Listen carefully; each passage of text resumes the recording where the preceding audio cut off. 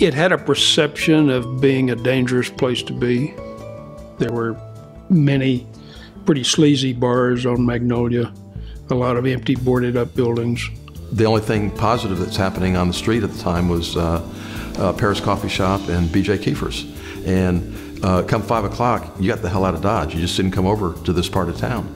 A little bit of a scary time if you asked somebody to come down here and meet you, and they would basically laugh at you in terms of, why are you going down there?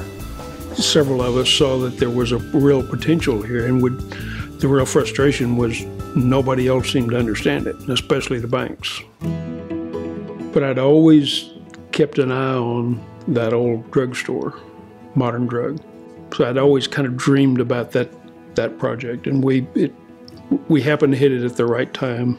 It was interesting because it was 5 buildings that basically were separated that grew together over the years, and so just peeling that apart and seeing what it had and what it could become was a fun process, and that's when I got hooked on the historic preservation piece.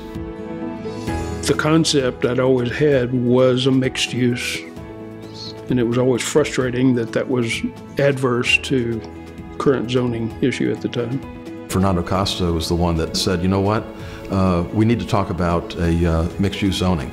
And he led the groups that put that together, and it's now one of the model mixed-use zoning ordinances in the country. People come here to study it.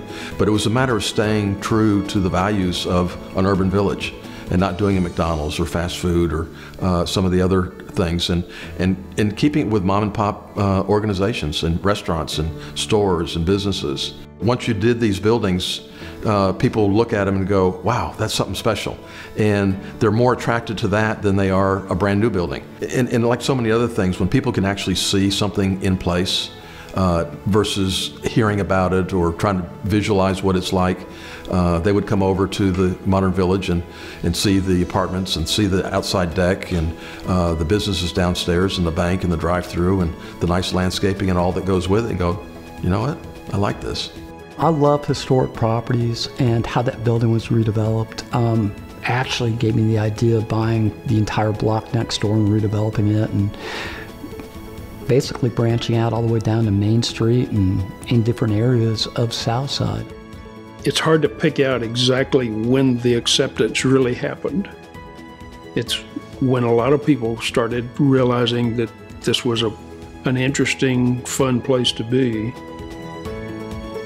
What I enjoy seeing is young couples, young families, and just seeing the energy and all the people and all that's going on, and thinking, we made it.